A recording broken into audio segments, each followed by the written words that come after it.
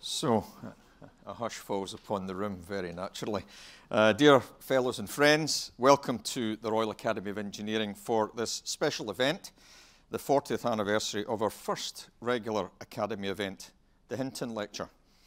The lecture was first hosted only 5 years after the Fellowship of Engineering was formed in 1976, with 130 fellows, and is named after its first president, the energy industry leader, Lord Hinton of Bankside. Lord Hinton pioneered the development of nuclear power in the UK. And if he was here now, I think he would be intrigued to see that in the UK at least, the technology did not advance in the way that was expected, and that we are still concerned yet about power supply 4 decades later. He would, however, be excited by the advances that have been made recently towards generating power from nuclear fusion. The work at the Joint European Torus is impressive and shows real promise for the long term. Over the years, the Hinton Lecture became a showcase for discussion of the biggest and most important engineering projects in the world, and a forum to debate how engineering is addressing society's most intractable challenges. Hinton lecturers have ranged from the chairman of Crossrail to the project manager for the Large Hadron Collider. Most recently, before the pandemic, we heard from Dame Steve Shirley how she founded a world-beating computer software company on her kitchen table, and John G. and Andrea about his role shaping machine learning and AI strategy at Apple. Tonight's Hinton Lecture does reflect on engineering's contribution to society's challenges, but also looks to the future.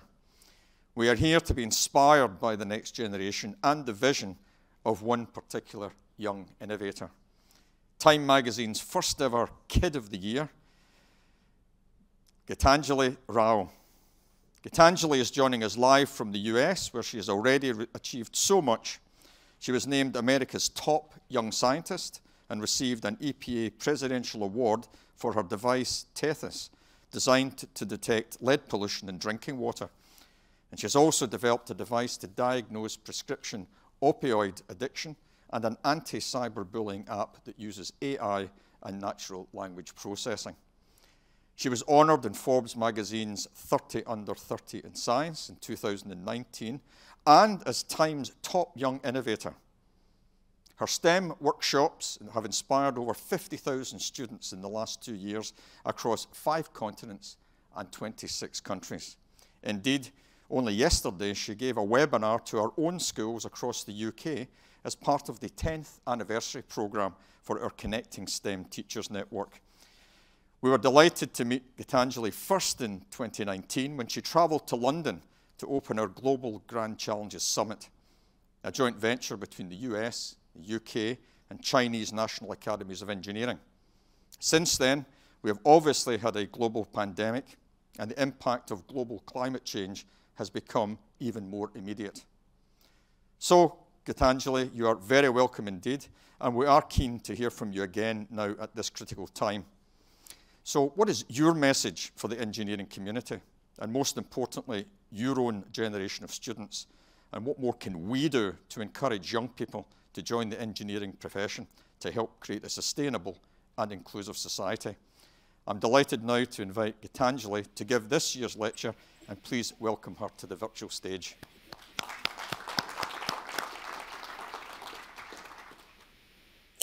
First of all, thank you so much for that fantastic introduction, and I'm so incredibly excited to be here and hopefully share a little bit of my story with all of you today. But first of all, I want to start out with a huge hello to everyone. It's so fantastic to be here, and thank you for having me, and I hope that all of you are doing well. Let me start this off with a few small stories. One of the biggest contributing factors for child mortality in rural Africa is pneumonia, particularly the delay in diagnosis due to expensive equipment required. But Ugandan inventor Brian Turbagier created a relatively inexpensive biomedical smart jacket called Mama Ope, or Mother's Hope, that uses sound patterns from the lungs, your temperature, and your breathing rate to diagnose the condition within 4 minutes without needing a doctor or a physician as well. Now, that's just one example. I'm going to keep the list going here. Only 4% of farmland in sub-Saharan Africa is irrigated. So Martin Fisher and Nick Moon's manual irrigation pump has a potential to irrigate 20% of farms, giving sustenance to thousands of families year-round all across the globe as well. Now, these examples are certainly not unique. Ali Shahbaz created the iodine-coated life-saving dot for women with iodine deficiency in India. And Jane Chen and her team in the United States created a $25 baby incubator, and so on. All of us can and do solve problems around us once we are motivated to do so. To kick this off, I want to share a little bit about me. But before that, that is the essence of innovation, right? Brian, Martin, Nick, Ali, and Jane are all change makers, particularly in the sense that their motivation to innovate was driven by this immense urge to help their fellow humans more than anything else out there today. My name is Gitanjali Rao. I'm 15 years old and I'm an innovator, author, and promoter of STEM, especially for students and youth, especially with girls as well. I like to talk and write and speak at schools and forums like these to help socialize the importance of using science and technology almost like a catalyst for social change in our communities every single day. And more than that, sharing the message that anyone can be an innovator out there.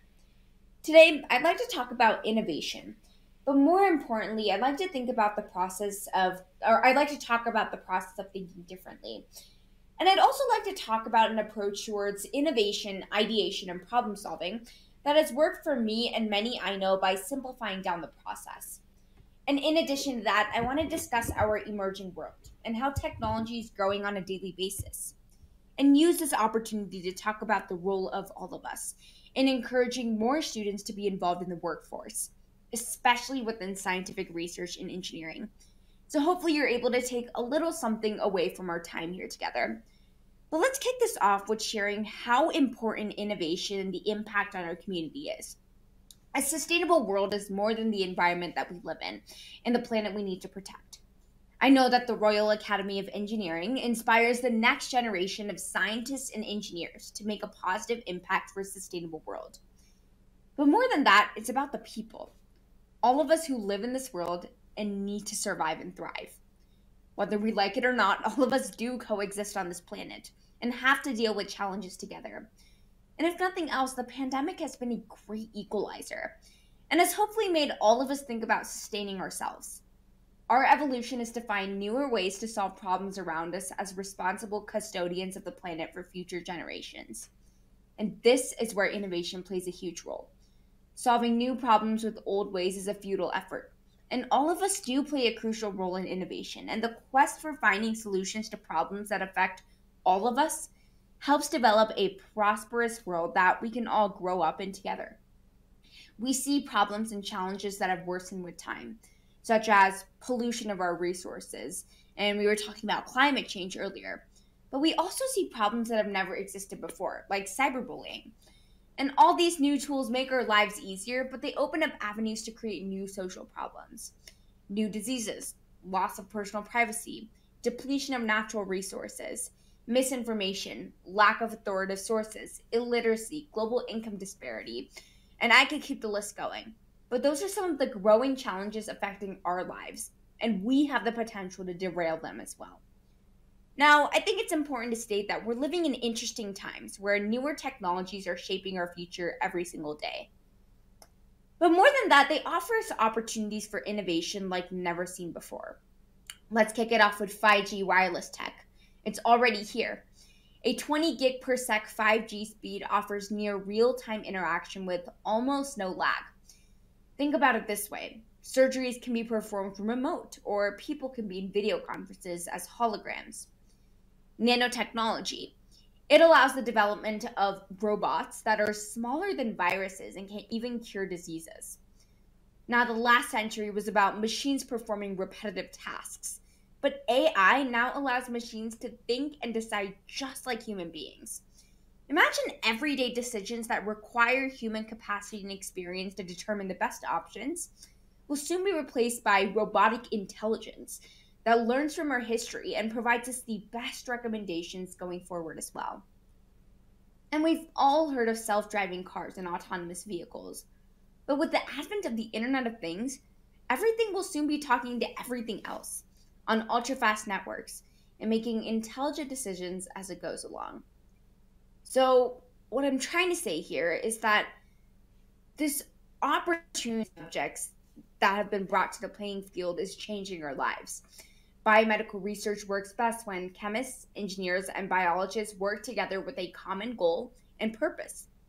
Innovative synthetic techniques provide novel drug discovery models and provide the opportunity to develop unique clinical tools to study cellular processes. In today's world, it's difficult to find any aspect of everyday life that isn't directly or even indirectly affected by information technology. However, to drive a new generation of innovators who are inspired to develop ideas, more work has to go into spreading awareness of the remarkable success in all the fields that we see. I started early on with this belief that modern problems require a more interdisciplinary approach to solution development. And most of my solutions are at an intersection of biology, chemistry, computing, engineering. Again, can keep the list going. In other words, not only are many emerging technologies powerful by themselves, but increasingly they're coming together to develop solutions we couldn't conceive just a generation ago. As Peter Diamandis, one of my favorite motivational speakers and technology authors, calls the power of convergence, right? Think about a future where there are AI processing chips, nanomaterial-based medical devices, and etc. The optimism is that all of these technologies, when used the right way, free us from the mundane and allow us to focus on solving hard problems with, frankly, hard solutions as well. However, as fascinating as the future looks and all the choices that we have, I'm actually here to talk about something more basic. I want to talk about the importance of taking simple steps in our daily lives to recognize and empathize with the problems around us and try to solve them through interesting yet simple ideas. And now how we can look at it is innovation in our daily lives, possibly using the latest technology, but actually most times using whatever is available right in front of us. Now, in my opinion, the future of innovation isn't a vague idea, but instead it's a consequence of collective empathy for each other's concerns and the will to solve them. Tools, technologies, and techniques are only as good as the intention to solve the problem as whole. Innovation has to become a citizen movement and should be a part of the early education and school curriculums as well. And K through 12 education should start to explicitly teach ideation and problem solving to current or imagined problems. Failure should be an acceptable consequence of innovation and shouldn't be stigmatized and should be expected as a part of the learning process. That's the starting point. And teenagers who are unencumbered by these so-called practical constraints of the world can develop solutions that expensive research organizations might not be able to. To cultivate and encourage innovation in youth, additional support and investment is needed in grants, recognition, and resources such as laboratories as well. Innovation is not an option for us anymore, and it's certainly not limited to professional adults in the industry and academia. The challenges of today and tomorrow will need all of us, including innovation as a part of the early education and empathy to understand the challenges that we all face together. Those are the first steps. Those are the ones that we should start to tackle as well. Now, I've talked about this pretty broadly, but in my case, my journey of innovation has been about looking at problems around me and trying to come up with simple yet exciting solutions. Some of my early solutions were a snake bite diagnostic tool built on non-contact thermography technology. I also created this pollen repellent because of my pollen allergies based on electrostatic ions, a black box finder for airplanes built on underwater laser communication, and a laser protection screen on airplane windshields, which is built on rubidium atoms bound together. So this encouraged me to work on some bigger and more complex problems in our community. And I started to look at some solutions for some more serious problems like lead contamination. And I tried to apply these technologies the best that I could to the world around us. For example, Tethys, my lead detection device, uses carbon nanotube technology, which is one of the most powerful technologies out there today. Basically, the Tethys test strip is built with carbon nanotubes doped with chloride ions. And I'll tell you a little bit more about it. But about 6 years ago, I learned about the water crisis in Flint, Michigan. And I couldn't accept the fact that there was a city in our country where thousands of children my age were exposed to a poison every single day that caused lifelong damage to their mental capacity, their vital organs, and even their normal growth. All just because they were drinking water in their daily lives. And appallingly, this issue isn't just in Flint. It's a worldwide problem, and I recognize that we had to do something about it.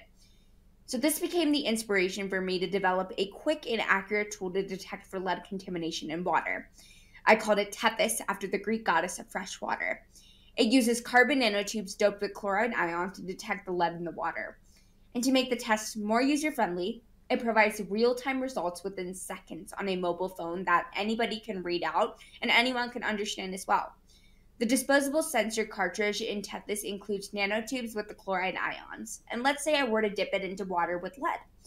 When the cartridge is dipped, the lead in the water, assuming that the water was lead contaminated, binds with the chloride ions, forming molecules of lead chloride, which then increases the amount of resistance to the flow of current and decreases the conductivity.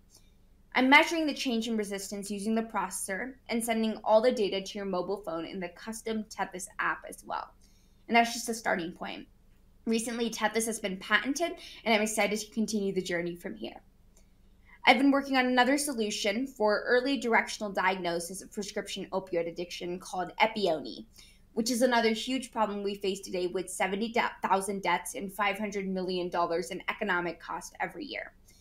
And my solution uses the latest developments in genomics and genetic engineering to identify and detect protein expressed by the mu opioid receptor OPRM1 human gene that indicates addictive behavior. Called FREng after the Greek goddess of soothing of pain, the detection itself uses a standard immunological method, but I actually built a portable device to make the process much easier and much faster as well. Now, in addition to that, that is the first ever tool that is still a prototype, but also first ever tool to clinically diagnose for addiction. Next, I recently launched an artificial intelligence solution to detect and prevent cyberbullying called Kindly. At its core, it is a service available as an API call for anyone building a mobile app or a web solution to add a cyberbullying filter capability. It's a supervised learning solution that adapts to the change in trends, slangs, memes, and emojis. And it comes with a sample chat mobile app and a Chrome plugin, but can also be invoked via SMS and other social media platforms. Using timely user feedback and prompts, the solution isn't meant to be punitive, but instead a way for individuals to learn and amend their bullying actions when communicating with others. And while this seems to be a technological solution, the brain chemicals and the brain chemistry that allows a teenage brain to take impulsive decisions can be altered. And that's really what Kindly aims to do. Just yesterday, I'm excited to share that UNICEF has developed it further, and we're at a stage to start integrating it with other partner platforms as well. So I'm excited to see where that takes Kindly as a whole. Now, my current work. 748,000 cases of cryptosporidiosis occurs each year in the United States alone due to a lack of clean drinking water. Current detection methods are based on molecular lab tests, such as PCR examinations, that require expensive equipment and, more importantly, are time-consuming. I started to ask myself if I can develop a cheap, natural bioelectric sensor built with a genetically engineered microbe, and then cause the microbe to trigger a bioremediation pathway to signal the presence of DNA in a source of drinking water. So basically what that means is I should then be able to detect that electrical impulse change using a biotransducer. So overall, I'm looking to make detection time effective and efficient by creating an electrical sensor, which is able to measure any sort of electricity value that comes from a biological input as well, which is a pretty complex concept, but it's very interesting since it's a growing concept. Again, if you notice, the solutions are an interdisciplinary approach with the chemistry of how parasites and its genetic composition reacts. But enough about me. When I talk to others about my ideas, a question I commonly get is, how do I do it and where do I start? And I know that is a very, very broad question, and I do realize that it's easy to get stuck in abstract terminologies and process definitions and, frankly, buzzwords, which we'll talk about in a sec. But trust me, I went through the same experience early on. So I want to share something a lot simpler and that worked for me with all of you. But before we get into that, I want to share this concept that I'm sure all of you have heard of: design thinking, right? Again, a buzzword that we've all started to hear again and again. The traditional idea of linear problem solving is increasingly giving way to an alternate approach of design thinking that's more focused on the impact to the end users. Instead of narrowing down choices, exploring new choices first. Instead of solving every single problem by breaking it down and analyzing it, we can try to put combinations together, getting comfortable with beta versions, iterating through prototypes, and learning from failure. As Tim Brown calls, from consumption to participatory systems, right? Where this producer-consumer relationship is actually changing to more of this collaborative development of solutions as well, that benefit both sides. Now, design has down the years, for some reason, focused on the little things, right? And not in the best way possible. Beveled edges, cool interfaces, Bluetooth connections, again, can keep the list going. But that's all great. But really what design needs to focus on is it needs to solve some of the biggest problems we see today, like climate change, pollution, privacy, pandemics, and so on. My solution is essentially a simplified step towards that goal. Now, let's kick this off with my 5-step process. Here's my process of innovation just in 5 steps, from concept to socializing. Observe, brainstorm, research, build, and communicate. Each step of the process has its own significance towards coming up with a solution. And each of the steps have detailed sub-steps and techniques, which I cover in my workshops as well as in my book. But today we'll cover them at a high level. So let's start this off with observe. Pay attention to things around you and try to identify simple problems that have been discussed before you or are obvious to you or the customers that you serve. The biggest thing about observing is it needs to be a gut feeling. It needs to be something you connect with. Brainstorm. Quantity over quality is key in this step. Write down all the ideas possible to solve the identified problem, and you'll be able to narrow this down in the next step, which brings us to 3, research. I spend some time on the computer, books, and other materials to look for resources that are in the area of relevance to the problem as well as potential solutions as well. Attempt to narrow down your ideas into one primary likely solution that you'd like to stick with. And build. Take some time to ideate, sketch, or build what exactly this vision of yours might look like. I always like to say it's better to do this earlier than later since it allows you to visualize your work, even if your work is in progress. And last but not least, the most important step in my opinion, communicate. There's no point in doing something without telling people why you did it. It's always important to tell others about your work so that you spread awareness on the problem you're solving and you tell people what you've done to tackle it. Now, saying all of that, the involvement of everyone, no matter their age, where they are, or the skill sets that they have, coming up with solutions to tackle some of the biggest problems in society is more important than ever. And that's exactly why it's not as linear as it looks. I added a couple more arrows since you make innovation what you want it to be.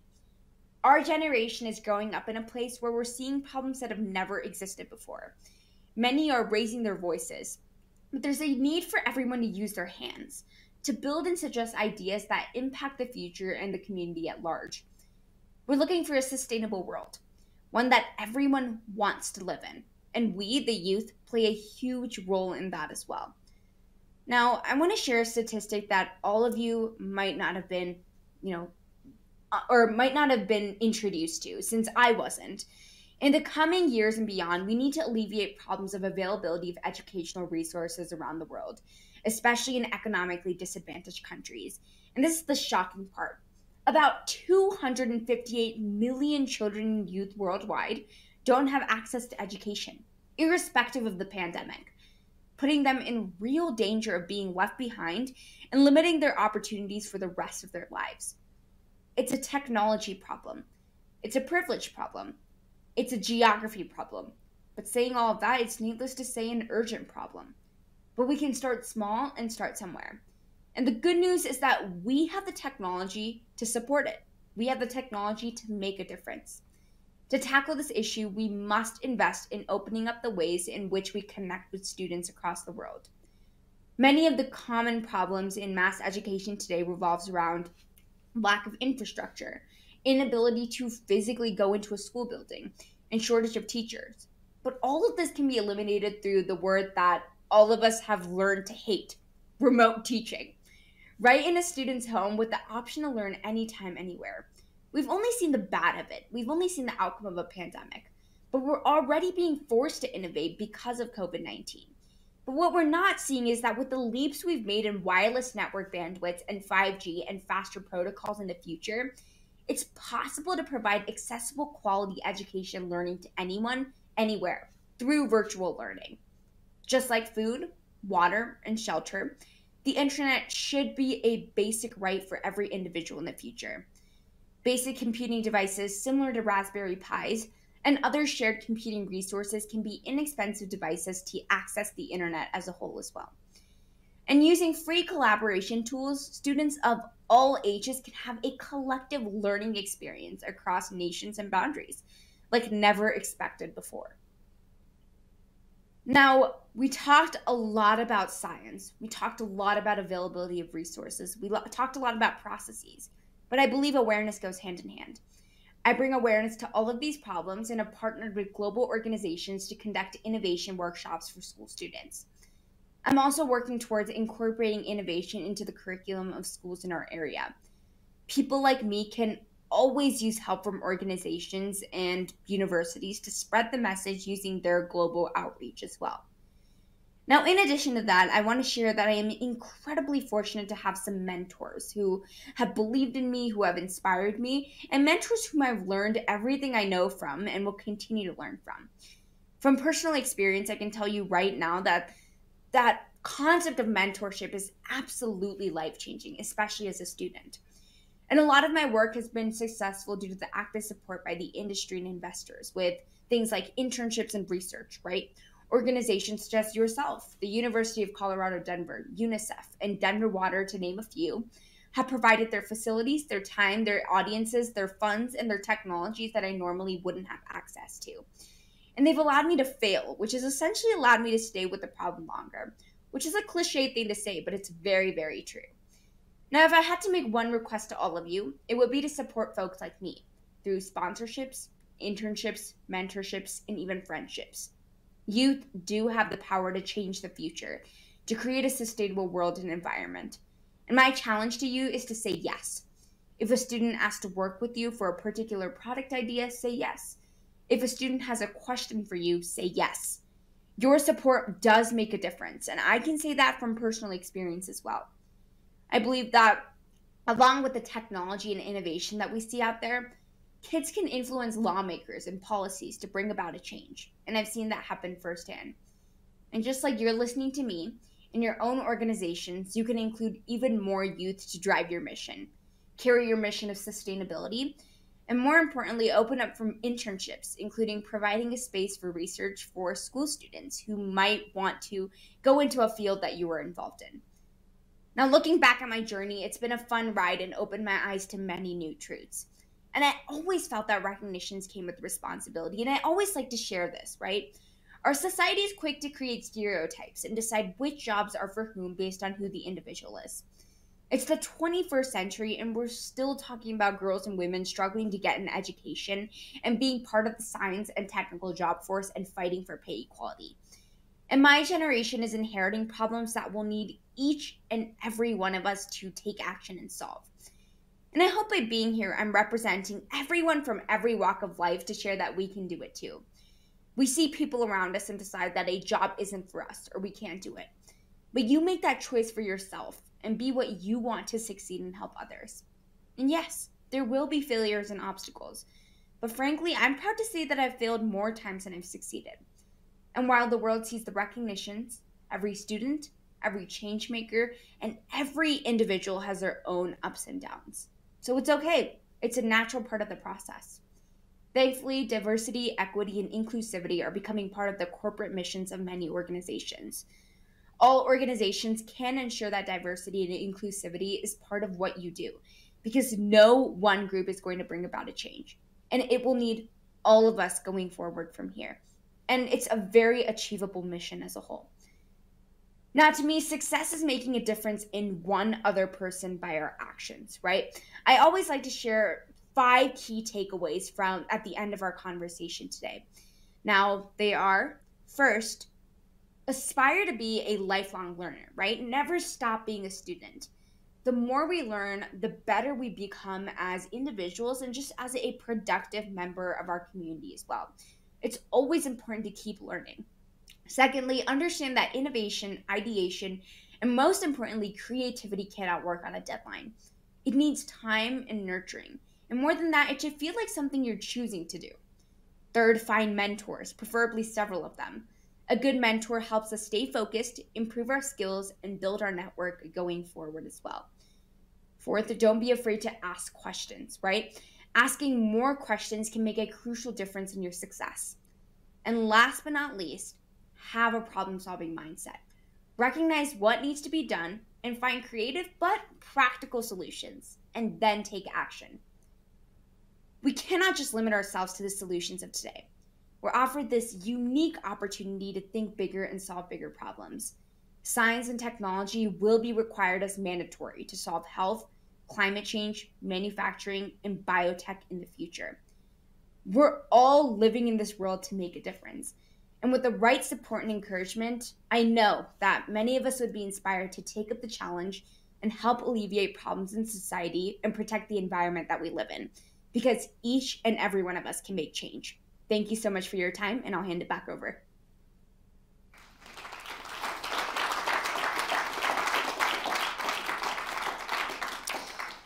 So thank you so much, Gitanjali. That was both inspiring and enlightening.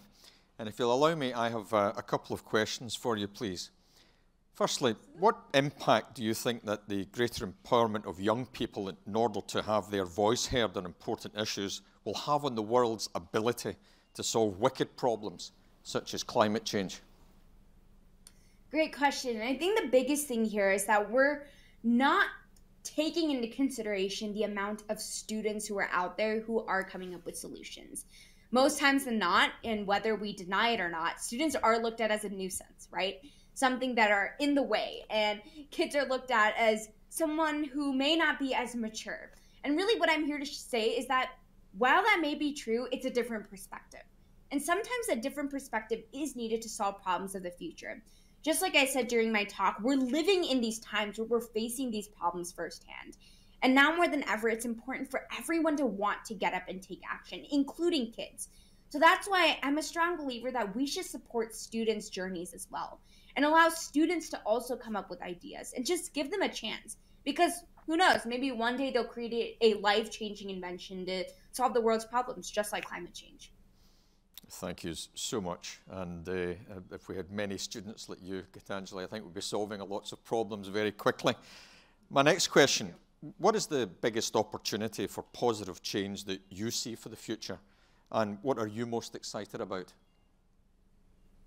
I think the biggest opportunity relies based on what we have done during the pandemic. We've made jumps in healthcare, communication, businesses like never seen before.